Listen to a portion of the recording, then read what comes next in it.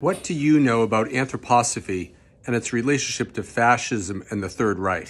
After all, Rudolf Steiner launched anthroposophy in the early 1900s when race science was popular, and he included a number of racial elements into his quasi-religious approach. There's considerable research on the historical connections between anthroposophy and fascism, looking especially at two of the movements that come out of anthroposophy, the Waldorf schools and what we now call biodynamic agriculture.